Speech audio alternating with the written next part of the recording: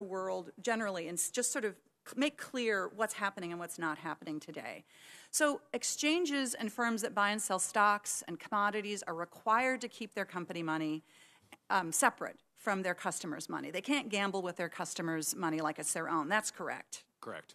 And is that required of crypto exchanges right now? No. And does any federal agency have enforcement authority to require that? I believe that the Securities and Exchange Commission has authority. Okay. When a firm is being paid by their customers to give advice on how to invest their money, they are required to put their customers' interests first, not their own business interests. That's their fiduciary responsibility. That's correct, right? Correct. And is that required of crypto exchanges right now? No. And does any federal agency have enforcement authority to require that? Again, and I'll clarify my previous response with respect to the SEC over security tokens only, not commodity tokens. Right. This is where the gap exists between us and the SEC. But based on my understanding and hearing from the chairman himself, that they do have the authority to police this market. Okay. All right. The security market. Right, right. Because your distinction is whether what kind of a thing this is. Is it a commodity thing or is it a stock thing? Correct. Right. Companies that are investing other people's money are required to get the best possible price by looking at the best deal across multiple markets, right? That's called best execution. Is that required for crypto trading right now? No. Okay. And is there any enforcement authority anywhere in the federal government that would require that? Again, if my assumption based on the authority that the SEC has over securities and over security tokens, then they can impose the same requirements that they impose on traditional securities, then based on that sort of logic, they would have that authority over security tokens. Okay. Okay. So, and I have one last question. So banks and other financial services firms have a duty to know who their customers are. That's how we protect against money laundering and keeping crooks and criminals from using legitimate businesses to wash their dirty money. Is that the case for crypto-related enterprises? So I think this is a little bit distinguishable from your previous questions because this goes to some of the state money transmitter licenses that exist for these crypto exchanges on a state-by-state basis. And there are registration requirements with FinCEN, which would have AML and KYC requirements. And with that in mind, I think there might be some element of what your concern and issues are, but maybe not as comprehensive as a federal regulatory regime over the marketplace that we have with traditional markets. Thank you. Thank you. So I think that I appreciate the brevity of your answers because I think that what this shows us, the crypto world of FTX shows us what can happen when there aren't basic consumer protections. And, you know, I don't care whether you're buying wheat or stocks or FTT, which is the digital coin that was created by FTX, or whether you're buying some derivatives of those assets. The market should be fair and not rigged, and that's the problem. I would also argue that we know how to do this. Crypto is a new thing, but the rules of the road for how to ensure that markets are fair and that financial institutions know what's happening, I mean, those rules are not new. And it seems, Madam Chair, that our job is to figure out how we can enforce the laws that we have and then plug the holes where those holes exist, or we're going to see more disasters like FTX. Agree. Thank you. Let me just ask one last question because I have a bit more time. There are obviously real concerns about FTX collapse and future swings in crypto markets as this instability has unfolded. Since you serve also, Chair Behnam, on the the FSOC, and I'm sure that this is something that you think about as well, the impact of crypto on general financial stability. Could you comment on that and how you see that issue? So I think thus far it hasn't been of huge concern. And if you look back to the spring when we had the Terra Luna collapse and then now with the FTX collapse, the banking system and the market system have been largely siloed from the crypto system. And I think that is a testament to the value of our banking regulatory system and our market system, and keeping that crypto market out. I at this point, given the current size, and I was here a year ago, I think we were talking about $3 trillion in market cap, and now it's well under $1 trillion itself. There is no direct impact to financial stability. But it's not something that I think we can rest our laurels on. We have to think about what ifs and what may happen in the future, and these are the types of things that concern me, is we can't just assume things will remain the same and things will be safe. We have to be aggressive, we have to be thoughtful of different scenarios, and we have to assume with gaps in the system, as you pointed out, future crises will continue to occur.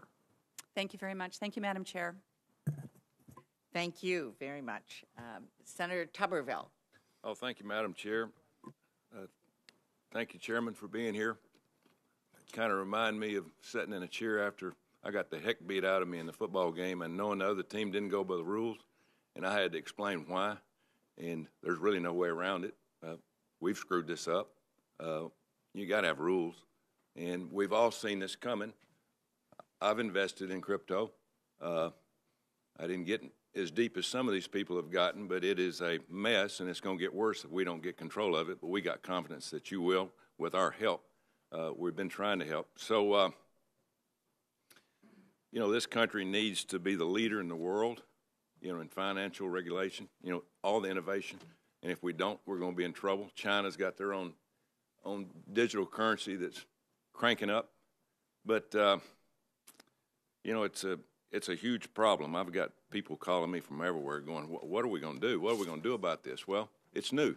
It's totally new, and you go through some hard times, and unfortunately you got a lot of people that have lost money in this, but we've got to get control of it so people get confidence in digital currency, bottom line. So I got just a couple of questions here. First of all, you said you met with Sam, and of course we've had him in hearings before. You got any text or emails with him over the years? Yeah, so in addition to I pointed out to Senator Stabenow's question, I mentioned there's this sort of dogged desire to get this application approved, and my approach to that application, given the issues and the strong feelings, was that I needed to be as transparent and open with him and FTX, as well as other CEOs who felt the same. So there were a number of emails and messages back and forth, all about the application, about the status of the application. Some of the messages were about scheduling the 10 meetings I mentioned, but it was about updates, giving us, again, this dogged approach to we submitted answers to the questions from the division, or we have more data, to just support their advocacy of this application, all in relation to the application. Okay, good. Thank you. Chairman Gensler is using this collapse to argue that the SEC should run point on crypto regulation, but he has repeatedly cut off pathways for crypto firms to register at his agency. You know, what have you done at the CFTC to encourage digital asset firms to register and enter the regulatory fold? Senator, this is, you know, it's a great question, but this is at the heart of the problem, right? We've had, since, you know, really 2016, 2017, we've seen an influx of these crypto firms coming to the CFTC to list derivatives products, whether on incumbent or existing registered exchanges, but also crypto firms buying existing derivatives exchanges and starting to list crypto derivatives. New products emerging in new ways that the crypto community can get into derivatives exchanges. But ultimately, and this is the reference I think you're making, in terms of regulation of cash markets, right, the spot market, we simply do not have authority to register cash market exchanges or any intermediary, broker-dealer, or entity within that structure, and that's what concerns me, right? This is the gap. This is the gap that exists. This is the gap that FSOC pointed out, and ultimately, again, to your point, if we don't do something, customers are going to continue to lose money, and we're going to be right back here again in a couple months. Exactly. On another point here, going back to FTX, you know, these major environmental social governance, ESG, ratings companies gave FTX high marks, very high marks, for corporate governance. We have since learned that the exact opposite was true. What federal agency is responsible for auditing these ESG rating reports? What needs to be done to protect investors from inaccurate reporting by ESG rating companies? And can these people be sued when they do something like this? Senator, I think it would depend on if these are products that are being traded and there's an ESG rating on it, then naturally I think if it was a security financial product, it would be the SEC that would have to come up with some sort of rating mechanism. But I don't know for sure that it would necessarily be the SEC or potentially another department that might have the authority. But you point out a potential gap in who are the rating agencies. This was an issue in 2008 with the financial crisis. Who is overseeing rating agencies, and what are the conflicts of interest there, and what actions are they taking, and is it truly an objective rating to give consumers and investors the information that they need? Should this be in some kind of bill that we do with crypto? To the extent that the issue you raise is a significant problem and one that crypto firms are getting ESG-related ratings, then I think it's something that we should talk about further and make sure that this goes to the heart of disclosures and customer information, which is, I think, is a part of at least the CPA and the bills that are being proposed. Investors need information. We need to bridge the gap between an issuer, a rating agency, and an investor so they know exactly what information they have and they can make the most informed decision. But certainly would welcome the opportunity to work with you and see if we can do something in this space. Well, as we go through this investigation, hopefully, if we look into some of these investors into FTX, we find out, did you look at this ESG report? Did you look at, their credence? Absolutely. Did you invest because of that? Somebody could get in trouble over this, and we need to really look into this. We got people out there doing things they shouldn't be doing, especially when it comes to finances and people losing millions and millions of dollars. But look forward to working with you. I know you'll get control of it. Look forward to people having the opportunity to continue to invest in crypto, but also understand that there's rules and regulations. Thank you, Madam Chair. Thank you. Thank you very much. Senator Brown. Thank you, Madam Chair. I welcome Chair Behnam. Nice to see you again. Thanks for serving in so many capacities our country, and thank you, Chair Stabenow, for holding this hearing. And we just briefly, quietly talked about how important this is. So thank you. The failure of FTX is shocking to all of us, not only for the misconduct but also for the speed of the collapse. Many critical questions have emerged about the abuse of customer funds and also about the business model in conflicts of many other crypto firms. Also, it's troubling the contagious effect as FTX's connections across the crypto markets have pushed other firms into failure. You know all that, of course. We must make sure we learn the right lessons from this failure. It means creating a framework that safeguards the traditional financial system, that protects consumers, that doesn't put the crypto companies first. Yesterday, I wrote to Secretary Yellen. I look forward to working with her and all the financial regulators to achieve that. Chair Behnam, one of the more troubling issues related to crypto is its role in illicit finance and the threat it poses to national security. While I didn't hear his comments, Senator Marshall's comments, I was told he spoke eloquently and directly and about the importance of safeguarding our national security in light of some of the crypto abuses. The Banking Committee, Banking, Housing, and Urban Affairs Committee, which I chair, held a hearing in March about cryptocurrencies, how they provide hackers and scammers anonymity and immediate transferability, facilitating cyber crimes like ransomware attacks. That month, a North Korea state-sponsored cyber group carried out one of the largest virtual asset heists ever, worth over $600 million, and then laundered the proceeds. We need to be vigilant about that. FinCEN recently reported that Bank Secrecy Act filings related to ransomware reached over $1 billion in 2021, more than double what they were in 2020. We don't know what 2022 will show, but we need to be concerned. So my first question, do we need to make combating the use of crypto and illicit finance more of a priority across all of the federal regulators? Yeah, Senator, thank you for the question. Thank you for the letter also to Secretary Yellen. We did see it and certainly look forward to working with you and Treasury Department. This is an enormously important issue. You pointed out, Senator Marshall raised it as well. There is so much opacity and potential activity in the shadows around illicit activity using cryptocurrency and digital assets. As you pointed out, Treasury is doing an excellent job with the tools they have. I think there's a technology curve that we're all learning and trying to climb right now to understand how this technology works and to identify illicit activity. But we will certainly, to the extent we have within our enforcement authority, work with Treasury, work with OFAC, FinCEN, as you said, under the Bank Secrecy Act and other authorities to make sure we're rooting out any illicit activities possible. But I would say comprehensive regulation, as you've suggested and proposed, is going to be an important and critical tool to take a step in the right direction and identify all of this illegal activity. Thank you. You play an important role in this. I appreciate your acknowledging Treasury and their action plan to mitigate the illicit finance risk of digital assets, what they issued in September. That's a key step, and the fact that you all understand how this is cross-agency, so thank you. The FTX collapse demonstrates the inherent conflicts and even worse, self-dealing in some crypto business models. We know it's important to avoid dangerous incentives in the financial service industry. For example, banks have restrictions of proprietary trading and transactions with affiliates, as do registered investment companies. Wouldn't similar safeguards make sense for crypto firms?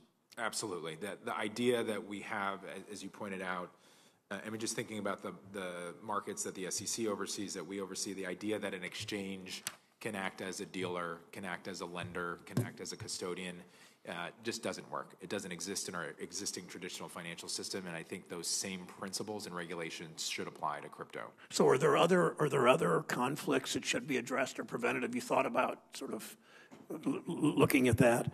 So based on what we know with what happened to FTX, and then certainly what we know with other traditional crypto firms and the services that they offer to clients, it seems to be the exchange-traded function, the market-making function, the broker-dealer function, a lending function, and a custodian.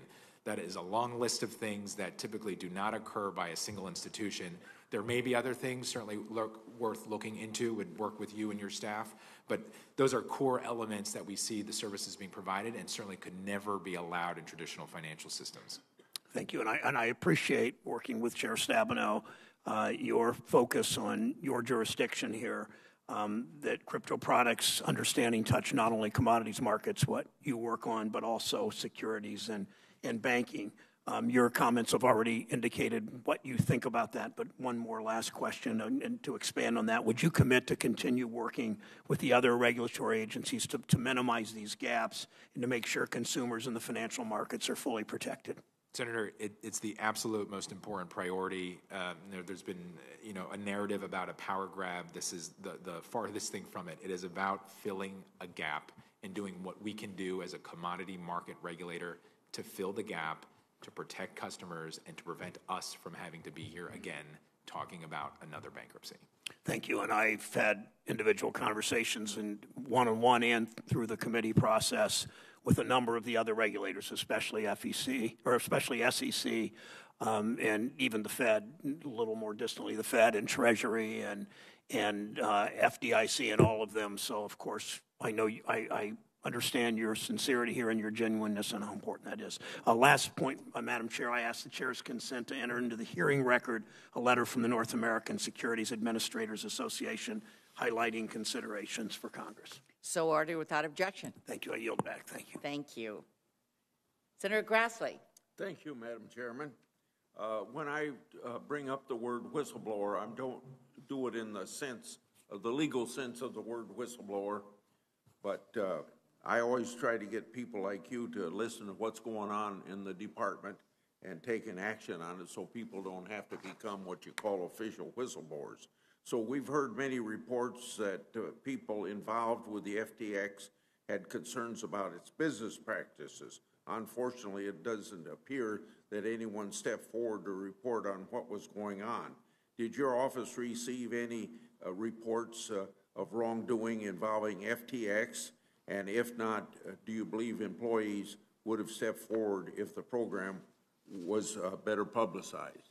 Senator, we did not receive any tips or whistleblowing activity about FTX, and we looked at that very thoroughly over the past few months to ensure that was the case, and that is in fact the case. We did not receive anything. Certainly appreciate your support of our whistleblower program. It has been extremely effective in supporting our enforcement division and the enforcement actions we've brought at record-breaking numbers. We do everything we can at the agency, but I will commit to do more than we're doing to ensure that whistleblowers feel safe and protected and that they can come to us without fear of retribution. Since we got my bill passed, do you have the money to pay the whistleblowers? We are currently in a good place, but I think we do need to continue to work on making sure that the program is effective The reason that we've had a challenge is not a bad reason. It's because we've rewarded so much money to whistleblowers and the cases we've brought have been so significant. I hope that continues because we have a huge participant pool and a lot of fraud that we need to police.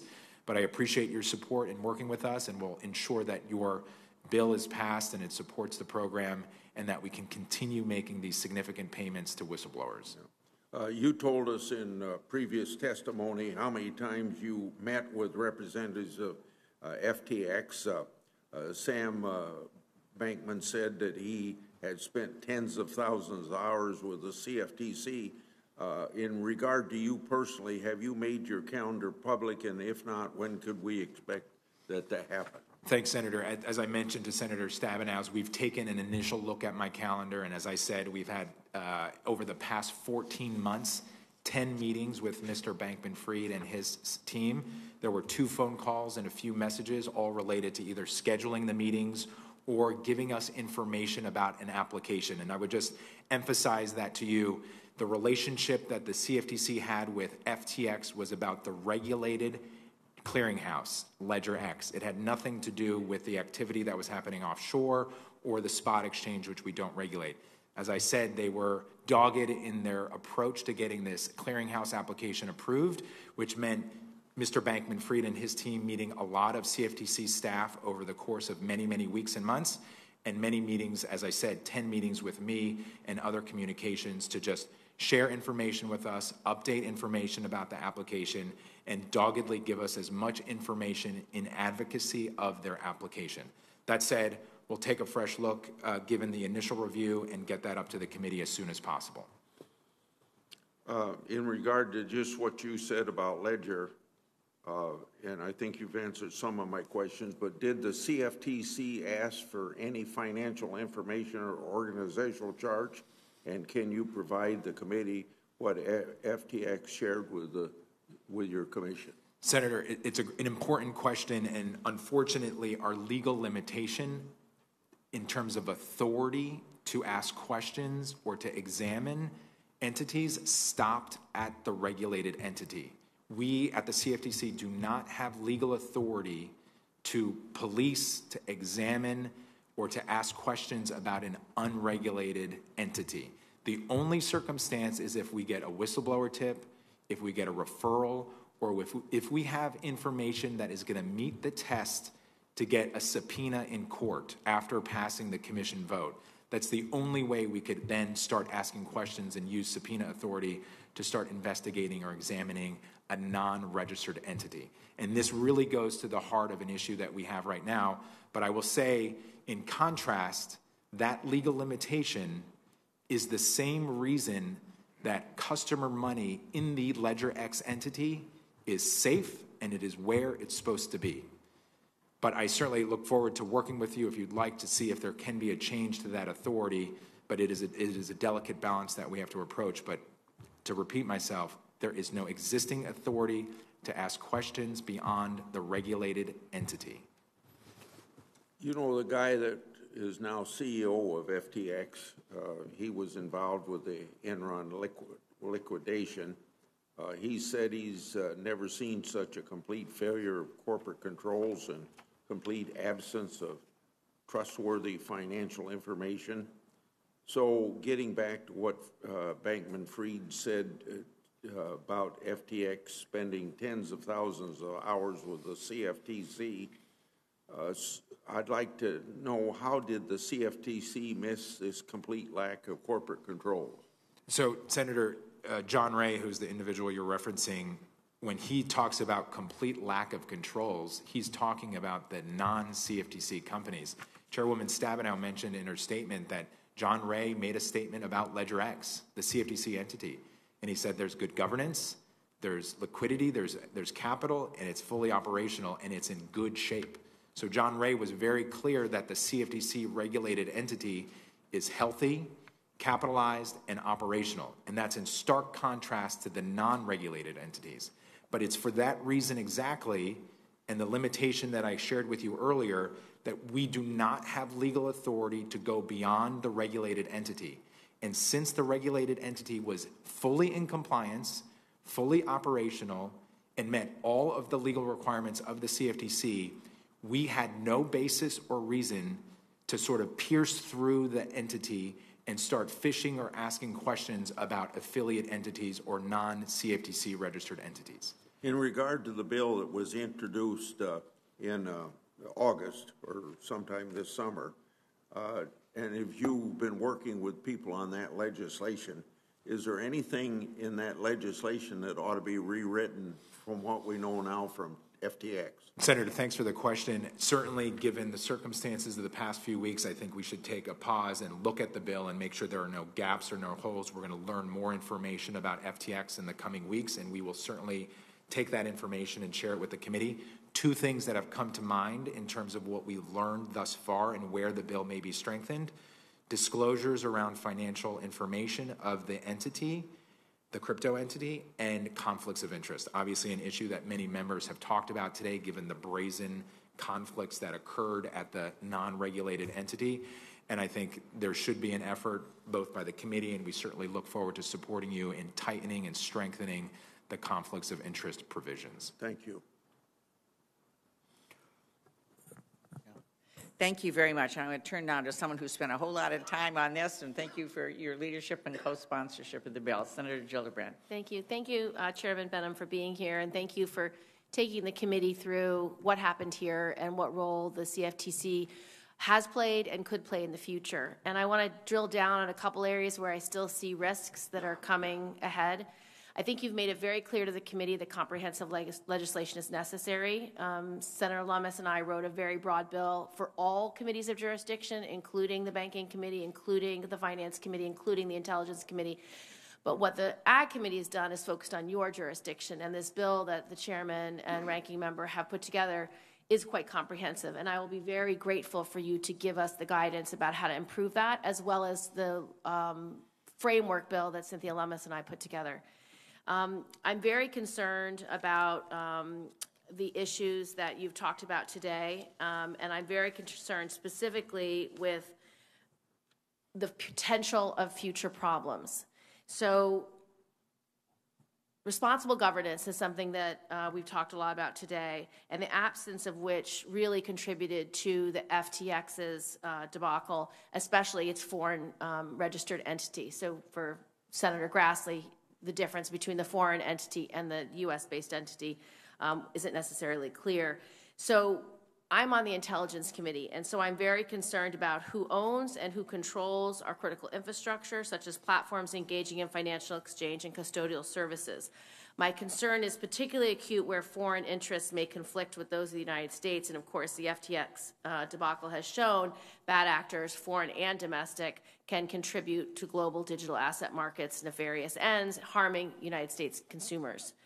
The CFTC's current rules, I understand, provide that where ownership of the CFTC licensed exchanges changes at the holding company level, as when FTX US purchased the CFTC registered Ledger X digital asset derivatives exchange last year, the registrant has to notify the CFTC of the change of control.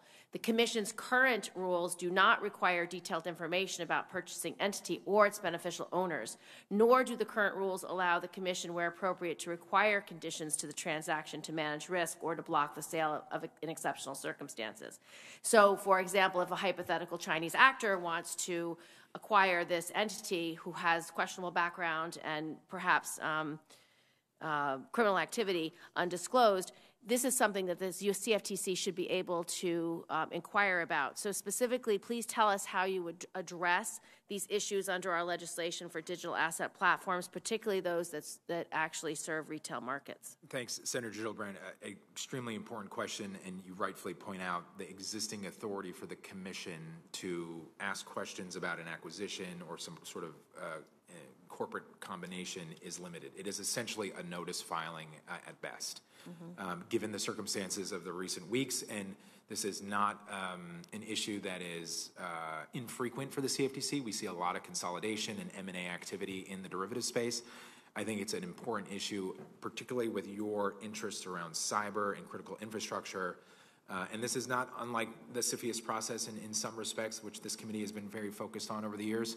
What can we do to strengthen that authority for the CFTC to be able to ask questions, to be able to demand books and records, to be able to demand information about personnel, management, system safeguards, going to your cyber issue, so that we can better screen and evaluate the acquiring company and what role or impact it might have on the CFTC regulated entity. And then to follow on Senator Grassley's line of questioning about the undisclosed conflicts of interest, obviously Sam Bankman-Fried had several other entities that were double dealing or using assets that should have been not located in an area where he could have used them. We had allegations of inadequate books and records. We have allegations of how FTX's own tokens were reportedly used as collateral by customers and affiliated entities for massive loans. So these are just enormose numbers of conflicts of interest that will be investigated. Please describe under the proposed legislation by both Senator Boozman and Senator Stabenow, as well as the more framework-oriented bill with Cynthia Lummis, how the CFTC would address these conflicts, and does that legislation provide the Commission with sufficient leeway to ensure identification, mitigation, disclosure, and where appropriate, prohibition of these conflicts? Senator, this goes to the heart of market regulation. I've mentioned this before, these issues that you rightfully point out around conflicts of interest, about custody of funds, about books and records to examine, about financial resources to make sure that an entity has financial resources to be a going concern over a period of time. I think that the current bill is very effective in addressing nearly all of these issues. As I said to Senator Grassley, I think it's important that we tighten the conflicts of interest provisions because of the egregious nature of what we learned with FTX.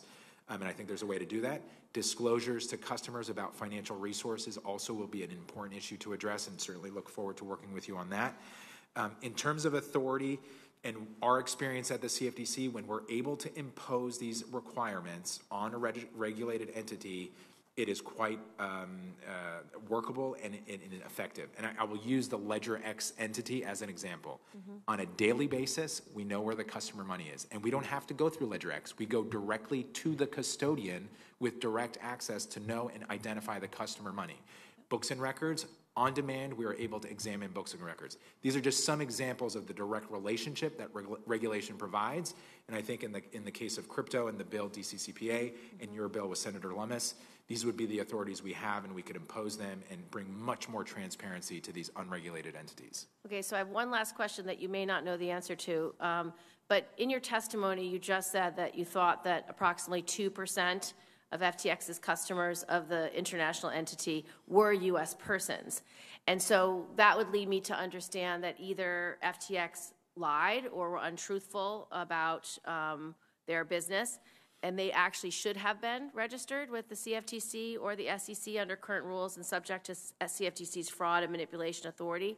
So how can the CFTC investigate more aggressively to deploy its current enforcement authority where overseas exchanges, in fact, have such significant and actual business within the U.S., putting U.S. persons and the U.S. economy and other entities at risk? Thank you, Senator. So I'm happy to share this with the committee, but this was a disclosure document made by John Ray yesterday. It's a pie chart, and it says, where the lost customer money is across the globe. There's huge amounts of money in some sort of island jurisdictions. 2%, there's a sliver from the U.S. I feel fairly confident there are a number of U.S.-based entities that have entities registered offshore that we're trading and will have exposure, and that's a huge issue. We should always think about institutions that have offshore entities that could potentially bring risk back to the U.S. From a retail perspective, and this is just my understanding, I've heard this for a number of years, some savvy retail investors are able to go around the virtual private networks, these VPNs that are essentially act as the firewall for an activity that happens offshore. That's an area that we could potentially look at. I don't know if it's an area that the CFTC has the expertise to look at, but perhaps we can work with other federal agencies to see how we can protect those firewalls and prohibit U.S. customers from getting around those prohibitions. And I think this issue is one that the committee needs to understand. When you have a foreign registered entity, there are limitations about what we can actually regulate and how we can provide the oversight and accountability.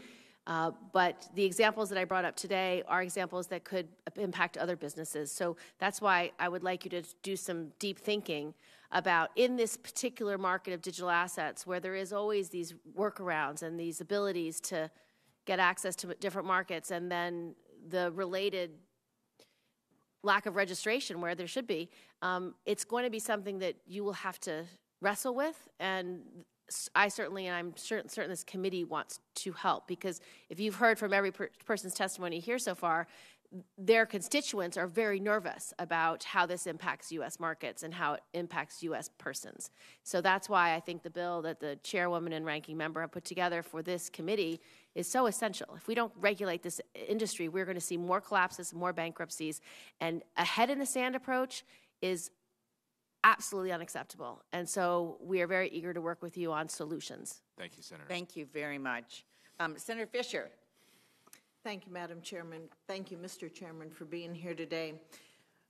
There's a lot of questions that are around FTX's self-minted exchange token, FTT, and it seems clear that FTX and Alameda Research used FTT and the token, I think it's pronounced Solana, to inflate their own valuations and then misused it as collateral in their risky business investments and their ventures. So, Mr. Chairman, would the Digital Commodities Consumer Protect Act provide the CFTC or the SEC regulatory authority over transactions in FTX's exchange token, the FTT? So, from my understanding, and there was a sort of a compensation mechanism with the FTT token. There was an incentive mechanism, and I'm just sort of talking in real time here. Based on that incentive mechanism, it probably suggests characteristics that are more like a security and not a commodity.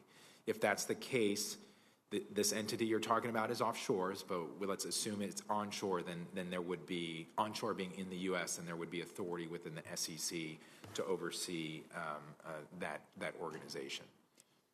Under the DCCPA, would the CFTC or the SEC have regulatory oversight over the Solana token? So I don't want to opine on the Solana. I think either way, if we consider Solana a commodity under the DCCPA, that authority would be provided to the CFTC. If Solana and work needs to be done, investigation, sort of analysis needs to be done, if Solana is a security, then the SEC has existing authority to police the Solana token. How many of these tokens are traded on the FTX U.S. platform? Would the CTA or the CFTC have spot market oversight under the proposed legislation? Under the proposed legislation, the CFTC would have authority to register spot exchanges. So in that scenario, then the FTX U.S. entity would have been required to register with the CFTC. We would have had to go through a process to figure out which tokens are commodities and which are securities. The commodity tokens would have been listed on the CFTC registered exchange. And I think we've talked about this. There is likely going to be dual registration, which is not uncommon in our financial markets between securities and commodities. And with that registration and that lens into the registered entity, we would be able to prohibit conflicts of interest. So that's going to be helpful in the future. It's going to be, it is, Senator, it goes to the core of the issue. It is critically important. It is the gap that exists that provides and presents customer protection risks. Okay. With the Digital Commodities Consumer Protection Act, it instructs the CFTC to write rules and guidelines for all aspects of the legislation, including rules related to customer protection, margin or leverage trading of digital commodities, conflict of interest, lending activity, reporting of trades, and other information, and stable coins. So, Mr. Chairman, what kind of timeline and rulemaking process do you expect to take place if this would become law? Senator, a tough question. It takes you guys forever, let's be honest. We would work vigorously and hard to get this done. I've obviously been a huge advocate for authority and understanding the risks that exist every day that goes by without action. I'm not, as the chairman, I'm not willing to accept that responsibility. I quickly, just for 20 seconds, using the post-financial crisis experience as an example, the CFTC was able to implement over 60 rules, significant rules, over the swaps market in a period of about 3 years. So if we can cut that 60 number, and it would be cut significantly with the DCCPA, probably down to single digits, I am confident that we would do everything in our power to get the rules done as soon as possible, and hopefully within a 12-month to 18-month basis at most. Would it be helpful if Congress would provide more guidelines? Around the statutory provisions? Yes. Well, it's a difficult balance because as drafted now, and again, we need to take a fresh look at the bill given the circumstances of the past few weeks, but it's a balance between providing sufficient statutory authority and direction, but not too much, not too prescriptive, such that the agency can't evolve with the marketplace through the rulemaking process. Obviously, as you know, the statutory process, the legislative process, is a key critical component, but the rulemaking process, which goes through the APA, the public comment and reporting period, this is a critical element of the process, and I think as drafted now, notwithstanding some changes that we may need to make given the circumstances of the past few weeks, it's drafted in a very good way that balances prescription and direction with enough flexibility to evolve with changing technology. Okay. Mr. Chairman, when you were here last before the committee, you and I had what I thought was a really good exchange on the important role that state security regulators play in the patchwork of financial regulatory systems that we have. And as a former state securities regulator yourself, you know that state security regulators have a strong record of protecting and educating investors in matters involving those digital assets. But I do worry that communication between the federal and state regulators is lacking, specifically as it comes to these digital assets. Do you support inviting state security regulators to have a seat at the table and be more involved in the federal advisory boards and working groups related to these assets? Senator, absolutely. I was talking to Senator Tuberville about this before the hearing started, and mentioning, Senator Brown submitted for the record the letter from NASA, which was submitted yesterday. I spoke to the head of NASA, Joe Borg, a few weeks ago just to share notes on what's going on with FTX. As you and I discussed the last time I was here, this is, and in my experience as a state regulator, this is boots on the ground at the local level. It couldn't be more important to have state security regulators working with local officials, working with local investors and local communities to make sure people understand the risks and understand information that they need in order to invest their money appropriately. Thank you, and thank you for the work you do. Thank you. Thank you very much. I'll turn now to Senator Lujan, and thank you for being a co-sponsor of this legislation. Well, thank you, Madam Chair, and to our ranking member as well for bringing us together yet again, but for your leadership on this issue as well.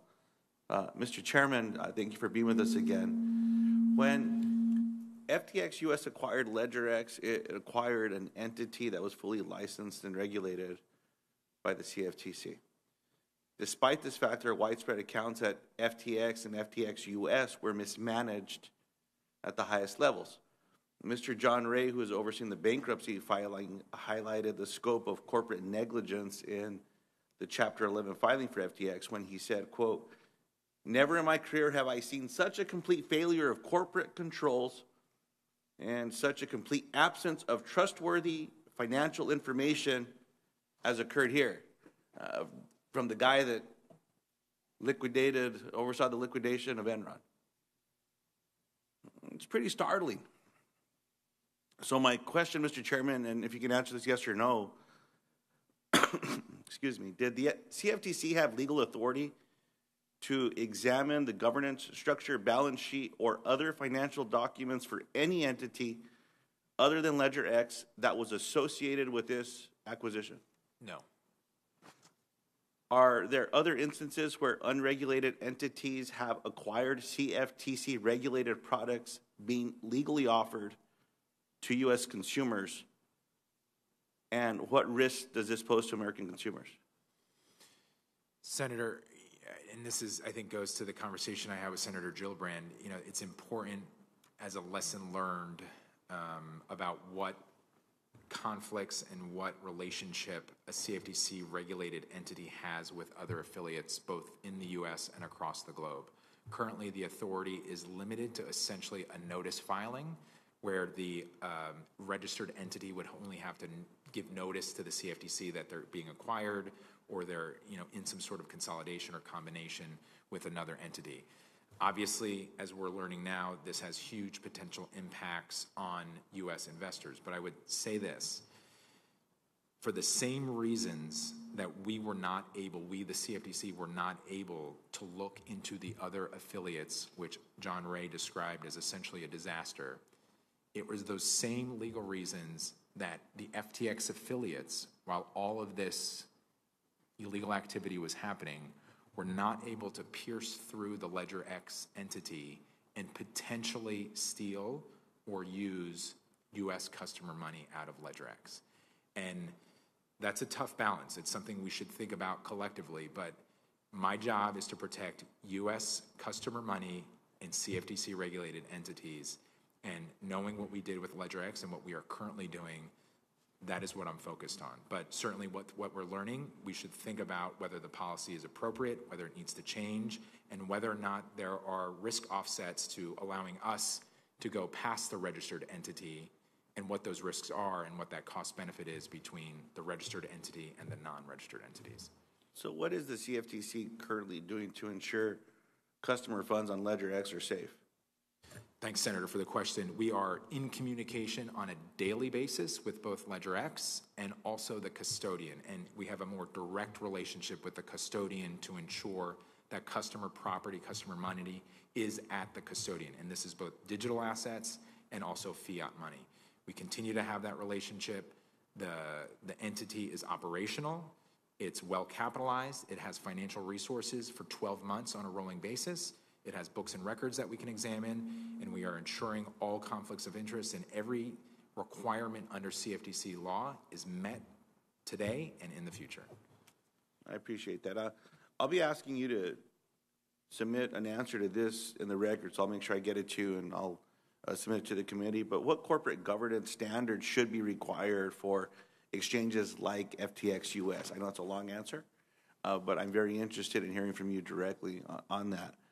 Mr. Chairman, the last time you appeared before the committee, you stressed that on issues like conflicts of interest, you would regulate spot digital assets similarly to how the derivatives market is currently regulated. Digital assets, however, are very different from traditional commodities and stocks. Since these assets are not tied to equity in a company, tangible good or hard currency, there's more volatility. Entities and tokens can be deeply interconnected through smart contracts.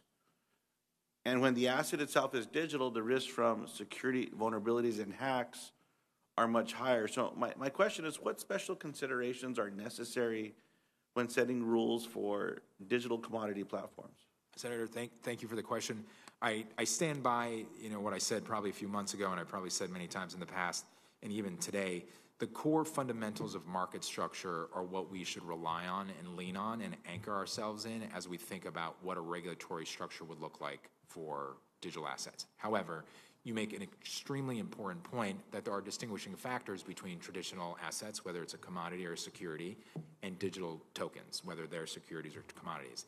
I think the two key elements are essentially what you raise is custody and cybersecurity. And how are we going to utilize the tools we have in terms of custody and how we custody digital assets, and what do we need to do from a CFTC perspective? It's called system safeguards to protect the entity and the institutions from potential cyber hacks and cyber attacks. And those are things that would come through the rulemaking process, but I certainly would welcome a rethink of the current DCCPA to strengthen those guidelines around cybersecurity through system safeguards, and that's a core principle, or what the custodian relationship is and what minimum requirements a custodian of digital assets should have in order to protect those assets, and appreciate some of the fluctuations and the volatility that these assets have, because they're intertwined with a much larger system of financial resources. Appreciate that. And Madam Chair, I have a few other questions. I'll submit them into the record and I yield back. Thank you very much, Senator Lujan. And Senator Thune, who is also a co-sponsor of the bill. Yes, indeed. Thank you, Madam Chair, and Ranking Member Bozeman for having today's hearing and giving us the opportunity to examine this recent collapse. And Chairman, thank you for appearing in front of the committee today. My dad, who was born before the stock market crash and then went through the Great Depression, always said, if it seems too good to be true, it probably is. And I think that's, it looks like this whole thing, there just wasn't any there. I mean, I don't know how they were able to pull this off for as long as they did. Obviously being offshore and not being subject to, the visibility that regulators might otherwise have.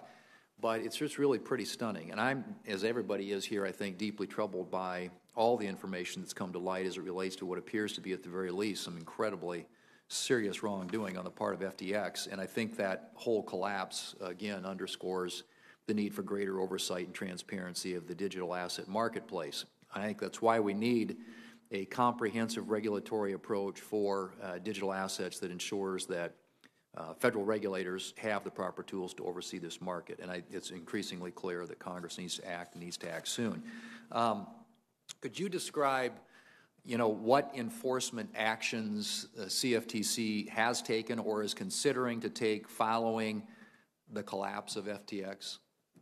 Senator, unfortunately, I can't talk about ongoing investigations, but as I've said before in the past, we will utilize every tool we have to the fullest extent of the law to bring wrongdoers to account. As I've said this before, we've probably talked about this.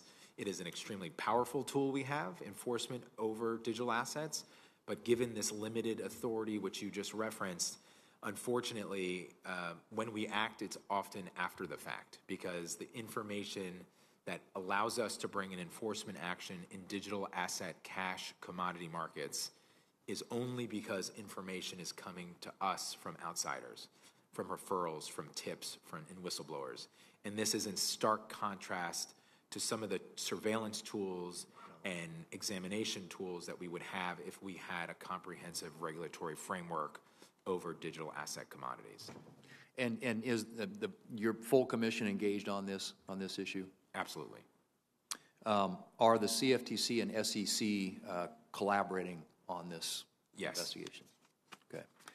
Is CFTC currently considering, and I know we're talking about a statutory legislative, some guidance on this, but currently considering changes to its approach for oversight enforcement activity of other digital commodity platforms since the collapse, absent the legislative framework we're talking about?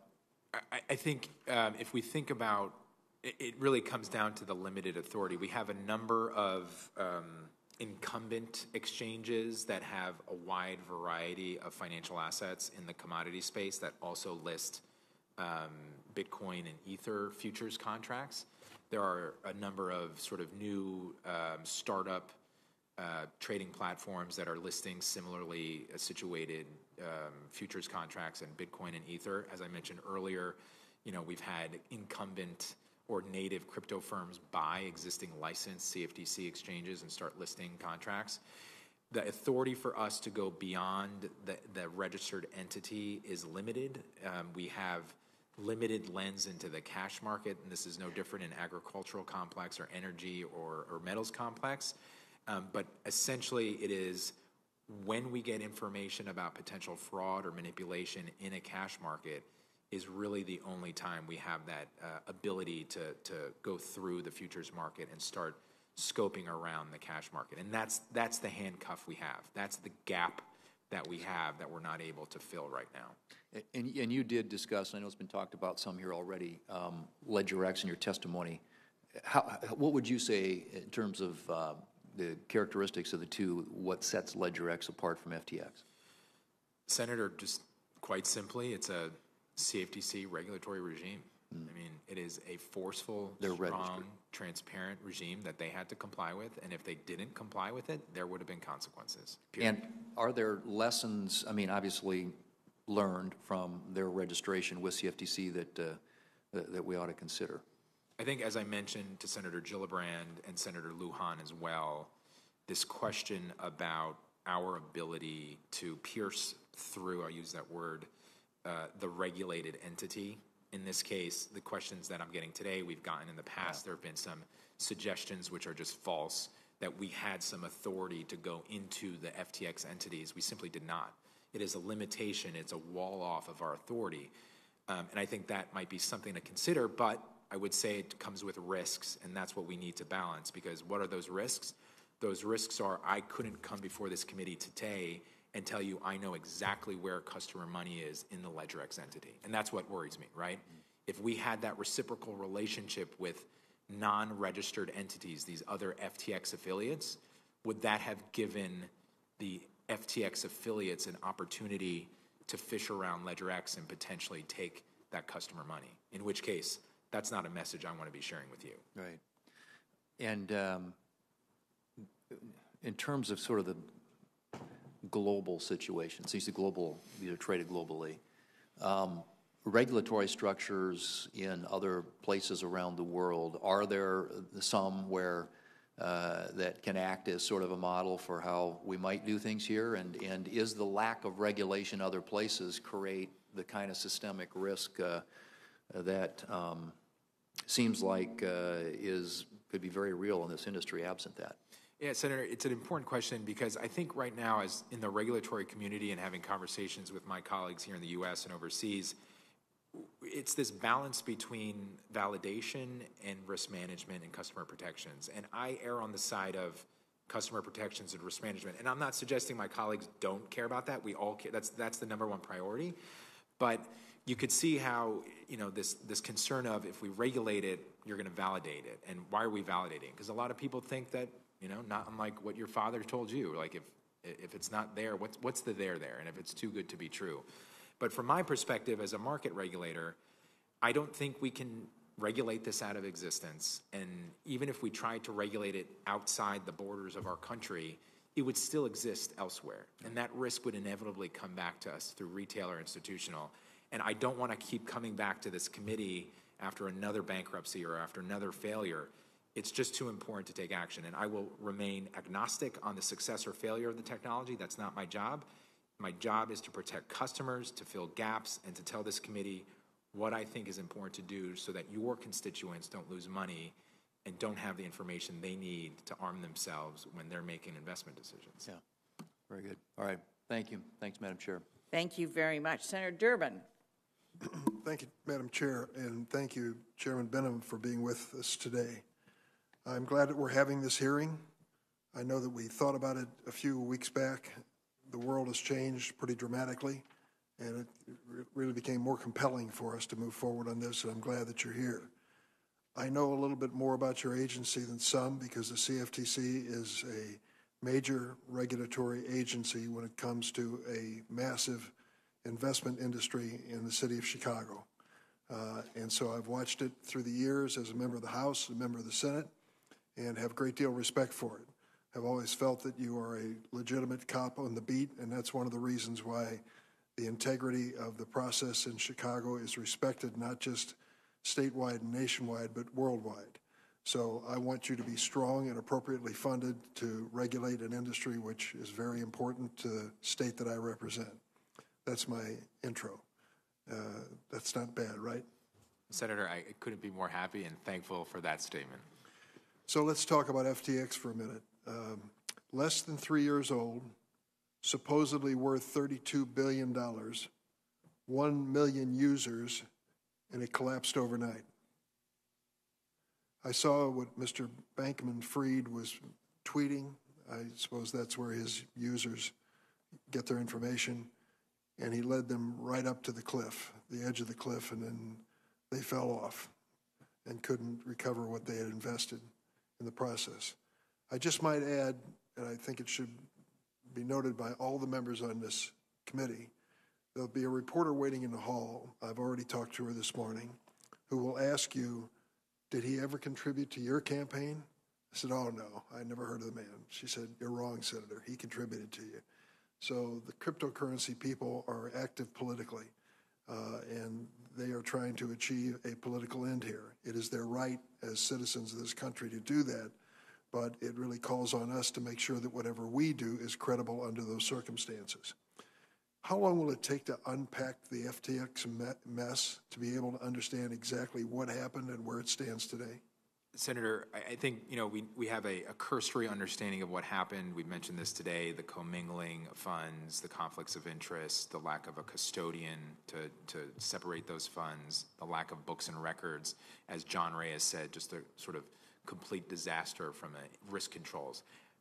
I think that's fine at a cursory level. I think it's going to take months probably before we truly understand the extent and scope of the failure. And who's going to do that investigation? Senator, as I mentioned to Senator Thune, we are a civil enforcement agency. We are using the full extent of our power under the law to police any infraction or violation of the law. I know our sister agencies across the U.S. and the globe are doing that as well.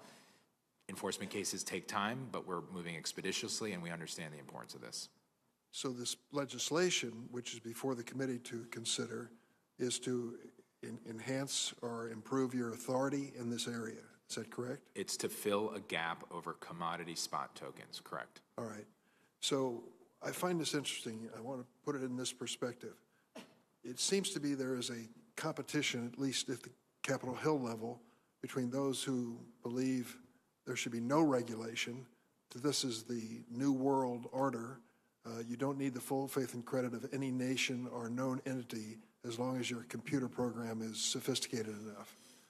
I'm skeptical of that personally, but that seems to be one point of view. The second point of view is CFTC is a nice agency, but it's a small agency, and this is a big, big problem and challenge. If it's going to take you months to figure out what happened to one of the larger players when they collapsed overnight, how are you going to maintain the daily regulation of this industry that is, at least until the recent collapse, was mushrooming in size? And there are some who say, you got a fundamental problem that you face here. When you want to fund the CFTC's activities, you come hat in hand to members of Congress because you need an appropriation. The SEC is largely funded by fees charged to those who are using the regulated entities. Now, I know that you asked for a user fee as part of this. And as I understand it, your general appropriation is in the $300 million range for CFTC. Is that correct? $320 million. And you believe that the user fees you're asking for from this digital industry will generate how much? Well, Senator, it depends on how much appropriators set the level at. And that would obviously require collaboration with us, but what we would have to do if the DCCPA passed at the agency level is determine what funds we needed to implement the rules and to enforce and impose the rules, and then provide a request to you, and you would set the level, not unlike the SEC, and then we would collect those fees requisite with what you set the level at. So ultimately, Congress has something to say about the user fees. You have all to say. So the reason I'm doing this is to put it in the context.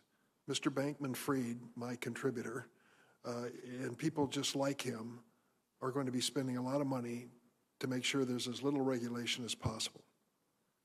And unfortunately, you are a captive of a process that is driven by politicians like myself. So what assurance do we have that you're going to have adequate resources, the staff, the technology, the people, over and above the authority to execute any kind of meaningful regulation of an industry which is almost impossible to describe, let alone regulate? Senator, a couple of things. I want to agree with you on your point about regulation versus non-regulation. This area needs to be regulated. All components of it need to be regulated, without a question. Second, in terms of responsibilities and this narrative of small or weak agency couldn't be farther from the truth. I shared that with Senator Bozeman, and I can give you reasons why. We have a separation of duty and a separation of responsibilities at the agency in terms of months-long enforcement action. That is done by the enforcement team. They are best in class in the world, and they are laser-focused on this right now, and they will get the job done. That is completely separate than our policy divisions and those that regulate entities and do the day-to-day work of examinations and regulations of our institutions, including the institutions in your state. In terms of why I'm going to be honest and be very forthright about what I need to do, what I need to do, I'm always happy to come before this committee and tell you what I think and tell you what I need, but I'd much rather be at the CFTC doing my job right now. So I'm going to tell you what I need because I need to do my job and I need to fulfill the mandate that you provide to me. So if you provide me authority to oversee cash market, commodity, digital tokens, I will be very transparent with you about what I need to fulfill that responsibility 110% without... I don't question your commitment to this, your honesty, or your experience, but you are going to go through a political process to determine whether you have $1 to deal with this. The last thing I'll say is I've heard some of my colleagues say, we got to move on this fast. We've got to be the leader in the world when it comes to cryptocurrency. I don't know if they're saying that now as they did a month ago. The notion, and some people have actually articulated to me, do you realize Malta's on the march in terms of becoming a major factor in cryptocurrency? How about Portugal? How about El Salvador? Well, I'm just telling you, I happen to believe, reflecting on Chicago, your agency, and the SEC for a moment, there's a hell of a lot more credibility when the United States says this is properly regulated and the world can respect it. And we ought to take the time to make sure we not only salve our consciences, but make sure that we provide the resources to get that kind of regulation. Thank you very much for being here. Thank you, Senator. Thank you very much. Senator Hoeven. Thank you, Madam Chairman. Chairman, you talked a little bit about Ledger X, but is Ledger X the only part of FTX that you actually have regulatory authority over? Are there other aspects of the company that you have regulatory authority over, or just Ledger X? Senator, in terms of direct authority, Ledger X is the only entity that we have direct oversight over. There is a commodity pool operator, I believe, that's called Ledger, it might be Ledger Prime, and it is mainly regulated by the National Futures Association, which is a self-regulatory organization, SRO. So there is an indirect relationship, but I did want to mention that to you in full transparency. But to answer your question directly, the single entity that we regulate and have the most direct relationship with is Ledger X. And what is the status financially of Ledger X at this point in terms of assets and obligations, and in terms of your ability to make sure that it retains those assets to cover its obligations? It is solvent. It is operational. I know where the money, the customer money is on a daily basis through direct communications with both Ledger X and the custodian, which holds the digital assets and the money, the fiat money. The company has financial resources for up to 12 months on a rolling basis. There are books and records that we can examine on a daily basis. And are you able to, with the authorities you have, make sure that dollars, resources, assets are not siphoned off away from Ledger X? I mean, you're telling us that Ledger X is your responsibility based on the authorities you have for this larger company, FTX, right? Correct. You're saying that it is solvent, it is operating, it has assets to meet its obligations. Correct. Are you able to make sure it stays that way so that those resources are not dissipated to these other entities of the larger company? So I would say absent fraud, we are able to do that. And I think particularly in this moment in time where the majority, the 130 entities are going through bankruptcy, and there is a laser focus from John Ray, the current CEO of FTX, and there's a lot of scrutiny about Ledger X and the other entities. It would require, a significant act to have money move out of that entity without approval, or that would violate our laws and take them out of compliance and put that entity in any jeopardy. So you feel you are doing everything you need right now to try to maintain the solvency of Ledger X? It has been the #1 focus since we learned about the potential for the bankruptcy is to make sure customer property at the Ledger X entity, the CFTC registered entity, stays exactly where it is. And that's why we're having daily communications with both the custodian and the registered entity. Well, and this goes to my broader question is, okay, then to properly regulate crypto, you have to start with defining, are you regulating the commodity aspect of it, the securities aspect of it, or the currency aspect, correct? So first, how do you define it? And then how do you determine who regulates or has that jurisdiction? And then third, how do you coordinate it between yourself, the SEC, the Federal Reserve, Treasury, so forth? Senator, I'll first say from a potential currency or payments element, and this probably goes to stable coins, if it is in fact, or a product is used as more of a payments or currency element, it would be outside of the CFTC's remit.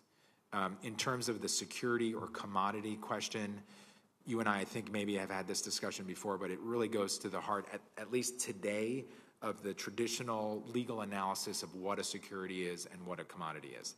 That said, there are unique characteristics of these digital commodities.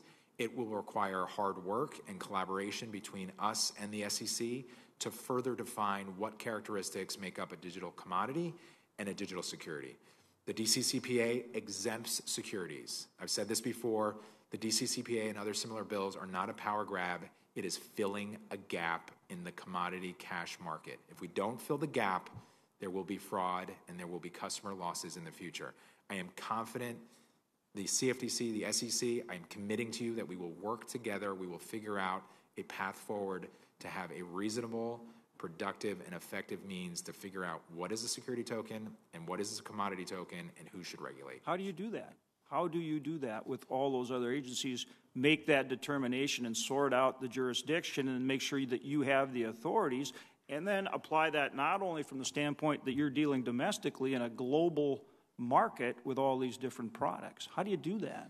Senator, we've done it historically with futures products and swaps products, but just to give you a hypothetical and how we play this out, if the DCCPA or a similar bill were passed into law and I had authority to oversee these cash markets, I think the first steps that would happen is I would speak with my counterpart, Chairman Gensler. We would have our teams get together and start to flesh out a framework for what are the main characteristics of securities tokens, what are the main characteristics of commodity tokens, and then just work through more, granular details of what unique characteristics are. And, we have, I think, on the biggest exchange in the U.S., 200 plus tokens being traded. We would have to go through each token and figure out what are the characteristics and is it a security or commodity. That sets precedent.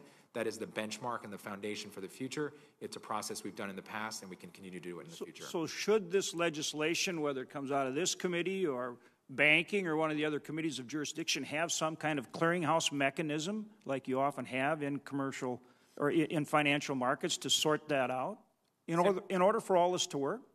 So I will say this is I want to impart on you that we can do this, but if that is something you're interested in, I would certainly welcome the opportunity to work with you.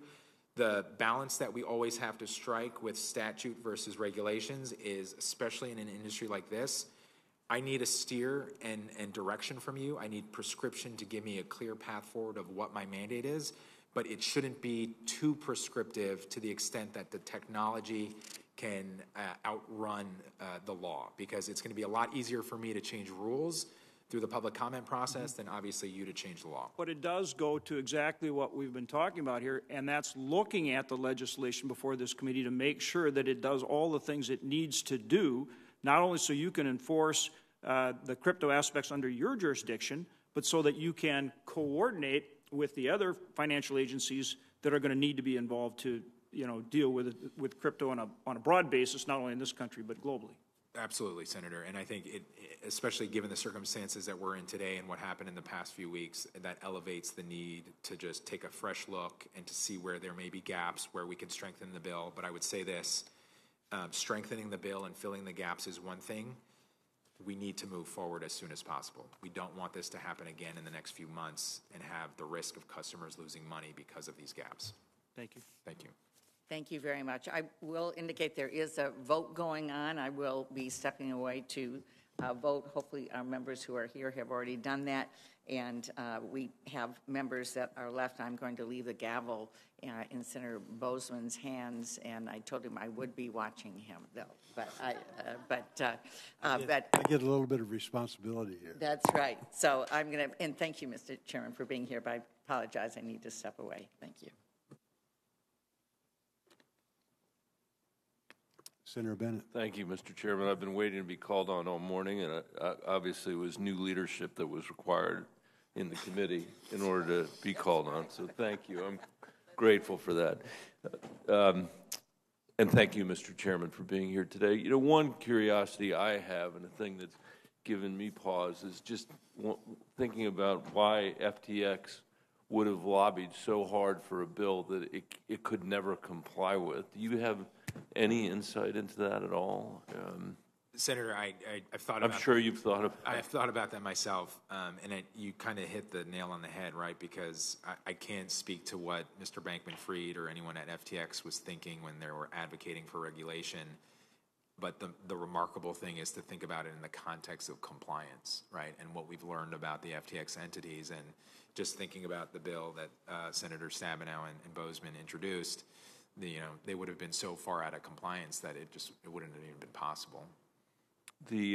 I was happy to hear you say earlier to Senator Grassley that you thought in the wake of what's just happened that we need to keep an open mind about what this legislation ultimately is going to look like. And you've already suggested a couple of provisions that you think we ought to add. I think probably everybody on the committee would share that view. I hope that they would, and the need to act urgently at the same time. One of the things that worries me is we have to regulate here. We have to do it. One of the things that worries me is that we might inadvertently be giving the seal of approval to you described it as validation to Senator Thune, but the seal of approval to a global enterprise that we don't know enough about to say to Colorado's teachers and firefighters, this is stuff you should invest your pension money in. I mean, can you talk about some of the risks here? You said that you would err on the side of accountability and err on the side of consumer protection. I think that's the right impulse to have. It doesn't make it any less complex, the balance. No, it doesn't. And when I have had these conversations with my colleagues in the regulatory space about what does this mean in terms of systemic risk? What does it mean? We've been now through two major crises, if you think about the spring and Terra Luna and now FTX, and the traditional banking, the regulated banking system is safe. There's been no contagion, no even market resiliency issues. So let's keep it that way. Why would we even dabble in the idea of changing?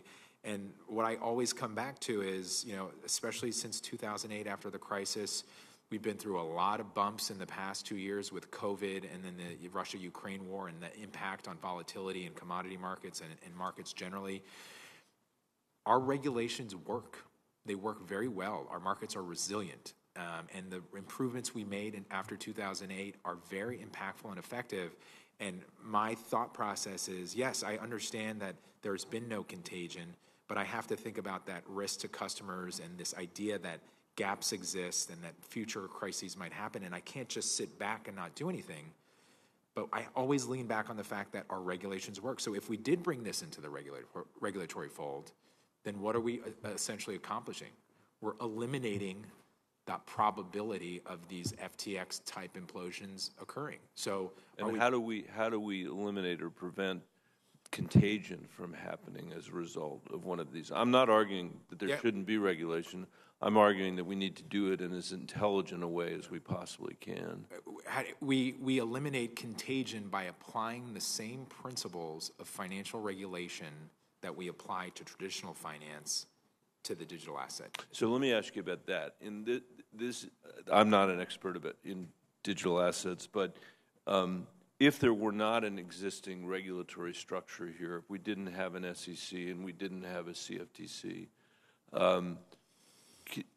why would it make sense to lodge the responsibility to make these determinations about whether it's a security or commodity and all the other determinations you were just talking about with Senator Hoeven in two agencies versus one, and are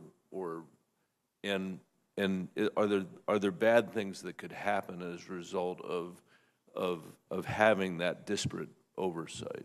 So we have very different missions. The SEC is a capital formation and investor disclosure-based agency. We are a risk management and price discovery agency. One thing that I've been very cognizant of since becoming chair, and I was commissioner since 2017, but there's this debate about the two market regulators is not new. It's been going on, in this body for years. But standing alone, as I have conversations with my colleagues across the globe, the CFTC and the SEC are two of the largest regulators and regulate the largest markets in the world by far. So standing alone, we're immensely impactful and have huge remits, far greater than most any other regulator in the world. So it's for those reasons, I think, where it's effectively separate and each agency accomplishes its goals.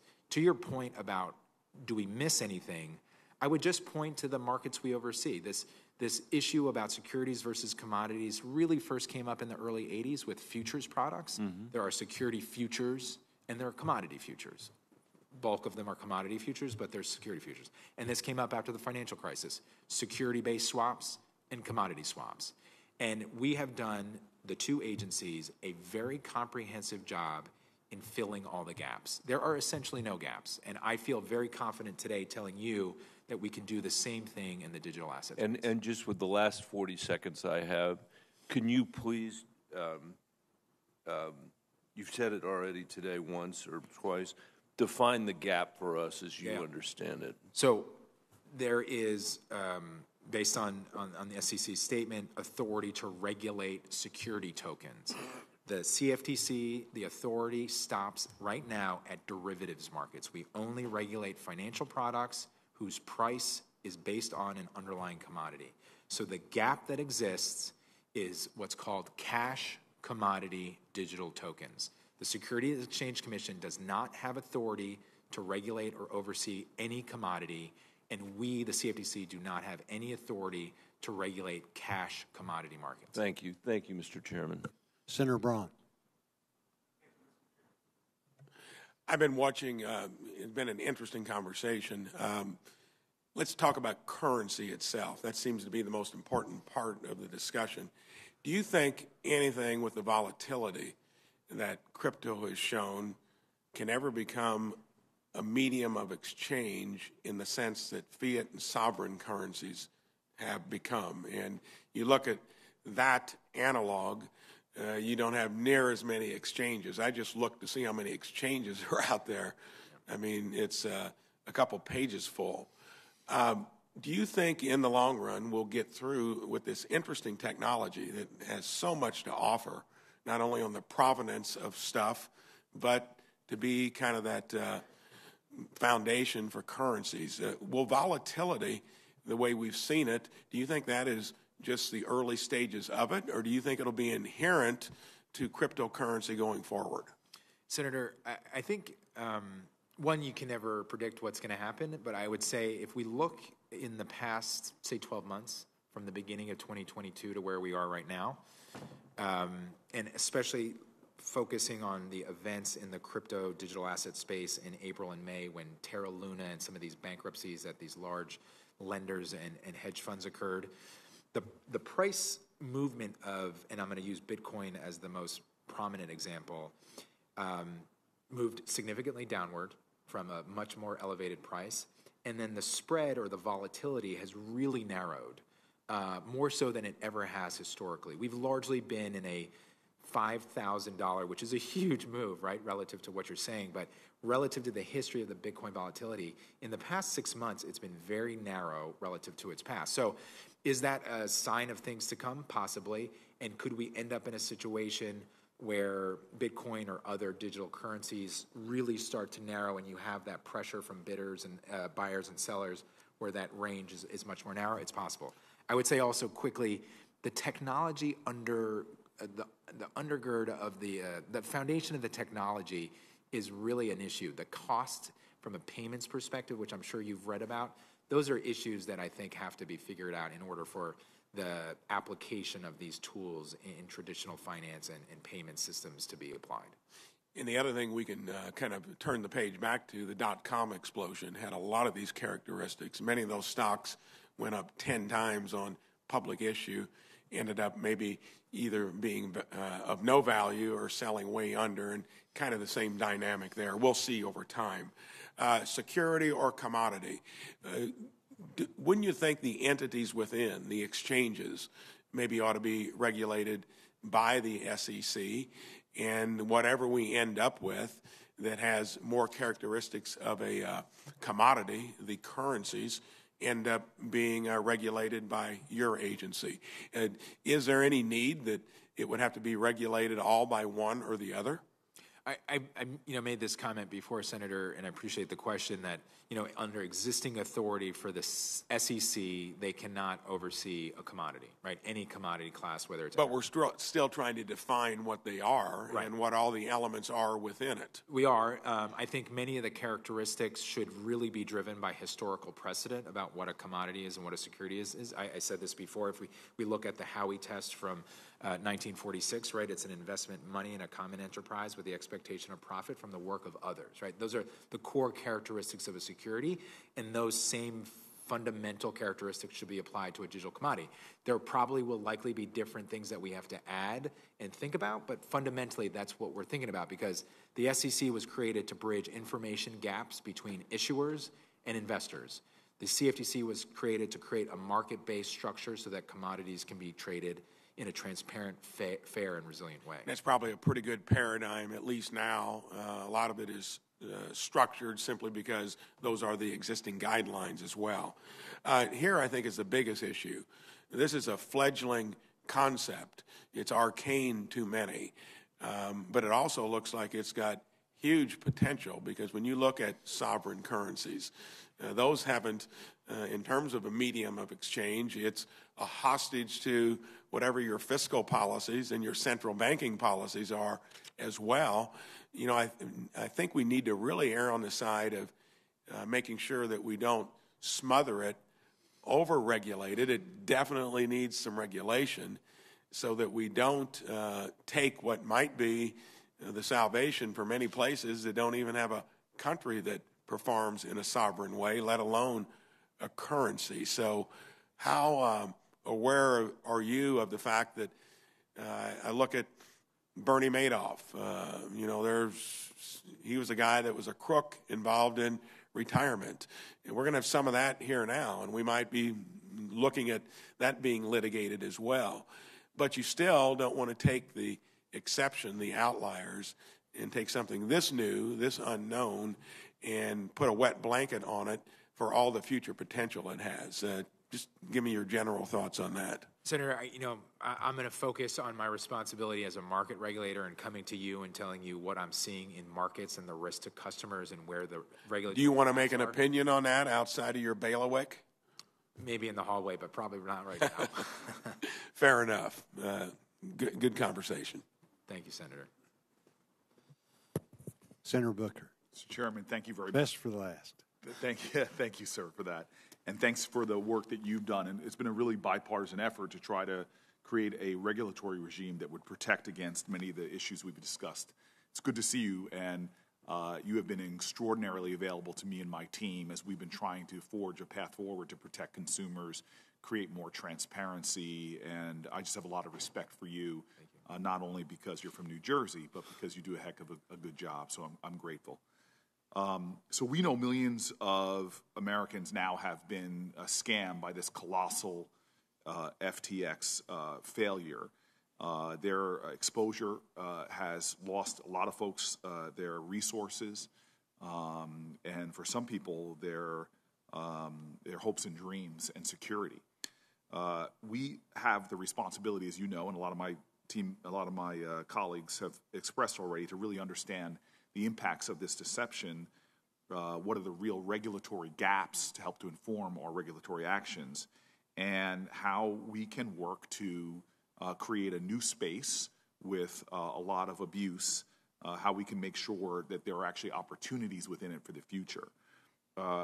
Chairman, when you and I last spoke in the committee, I communicated that I actually had a lot of optimism, not in these coins or any particular commodities, but the underlying technology, that there could be hope that we could see, often for lower income folks who are dealing with banks that overcharge or have ridiculous fees, that we could begin to create more expanded opportunity for people that are often either abused by the banking system as it stands right now, or who don't have access to a lot of the conveniences and opportunities within the banking system. So I'm still hopeful that this technology can provide economic opportunities for the underbanked and folks who've been left behind by traditional financial institutions. But that said, without legislation like the DCCPA, we are leaving these same groups of people that I'm most concerned with really vulnerable, as we've just seen. And so we know that there are issues in the industry, and have been said by my fellow committee members, from the scams, fraudsters, risky over-leveraged projects, inadequate disclosure, and more, that are really causing these difficulties. And I think that FTX blow-up is actually indicative of other things that have happened that maybe not have captured as much attention. And so I'm a supporter of the Digital Commodities Consumer Protection Act, and still believe that the provisions within it would have solved many of the problems we've seen recently had FTX, been registered in the United States, which is a big issue we're not really focusing on. Yeah. But many of the actions that have been allegedly perpetrated have been crimes in this country for over a century. And so the legislation is not going to solve everything, but I think it's important that we move forward with providing a regulatory framework that can protect consumers. And so the first question, I just want to set some things straight, and you've touched on them a bit, but it's been widely discussed in the media that the Stabenow-Boozman bill, which I'm a proud co-sponsor, is an SBF bill or an FTX bill. And this doesn't match any of the experience I've had with the legislative process. Sam Bankman-Fried did give a lot of feedback, as did many others, from industry, from academia, from the policy community, from your shop and beyond. And everyone's feedback was considered by the chair and the ranking member, who I think did an extraordinary job in getting input from lots of folks. So can you speak a little bit more to this allegation or this idea of the involvement of FTX? You talked about your calendar and what they were talking about, but can you speak to the involvement of FTX in the process of developing the piece of legislation that you've been such a principal advisor to us on? Thanks, Senator. As far as I know, given conversations that we have had with the committee, because as you pointed out, we were very engaged in providing technical assistance and legal analysis, which is, typical process for an authorizing committee and the agency it oversees. And we are continuing to look forward to doing that with you as we think about the bill going forward. And as I know that the chairwoman and ranking member were very inclusive in their exercise of inviting folks in. We took a lot of meetings. I mentioned that I met with Mr. Bankman-Fried and his team 10 times, and we had some message exchanges, mostly about this application for the clearinghouse. But certainly as meetings go and conversations go, we were talking about meetings he was having with other regulators or discussions he was having. And I'm going to cut you off. I think you've made my point for me. You've met with me a handful of times on this, and I'm just a junior senator from New Jersey. I imagine collectively you've met with us dozens and dozens of times, members of this committee, including testifying. And in that private conversations we had, your mission is not about the wealth of individuals. It's about the protection of consumers and financial security for Americans. Is that correct? Yes, 100%. 100%. Okay, so financial criminality, rather, is just not new. As I've said, we know that FTX is accused of crimes, of things that have been crimes for a long time. In those cases, enforcement and transparency appear to be the most important issues. We know in the financial world, your agency as well as the FTC have done a lot of work in enforcement. And so the Digital Commodities Consumer Protection Act, among other things, was written to bring more resources to Commodities Futures Trading Commission's ability to create enforcement in this space. Would you just, in my remaining seconds, expand upon the authority and resources enumerated in the bill that have given you the ability to prevent something like what recently happened with FTX. Again, if FTX had been registered in the United States, what are the tools that this bill would give you to protect consumers and prevent some of the things alleged with FTX? Senator, thank you. Just quick context is right now, I've said this before, every enforcement action we bring in the digital asset space is because someone comes to us. Right. And that is not healthy, and that is not good. It touches, as the chairwoman said, I said this, the tip of the iceberg, right? There is a whole area in the shadows. We need registration of exchanges. We need surveillance of market activity. We need direct relationship with custodians who are holding customer money so that we can prohibit and prevent money moving around that's not house money. There are so many tools in a comprehensive regulatory framework that will put us as boots on the ground in the entity to prevent all of these illegal activities. Thank you very much. And Mr. Chairman / ranking member, I really want to thank you. This has been one of the better bipartisan experiences I've had to try to do what's necessary to bring transparency, bring accountability, bring regulation, and create a real enforcement agency that has the resources to go after people doing bad things. So thank you. Well, thank you so much for being here. And this, as Senator Booker just alluded to, this really has been a very, very helpful hearing. What we want to try and do is just give you the tools in your toolbox to protect consumers. I was the chairman of the Financial Services Subcommittee on Appropriations a couple Congresses ago. Had the opportunity to work with Chairman Gensler in his role that you have right now, and really enjoyed working with him. He's a very talented guy. Have really enjoyed getting to know you and your staff and the great job that you all are doing. Again, you all being very talented, a very talented team. This is something you've got a portion of this. SEC's got a portion of it, and I know that that you all have the ability and the want to get this done. A lot of this is going to depend on you all getting together and just helping us figure out a path forward. But we do have to find that path in an expeditious way, or we're going to wind up talking about the new FTX in the not too distant future. So with that, the meeting is adjourned. Thank you.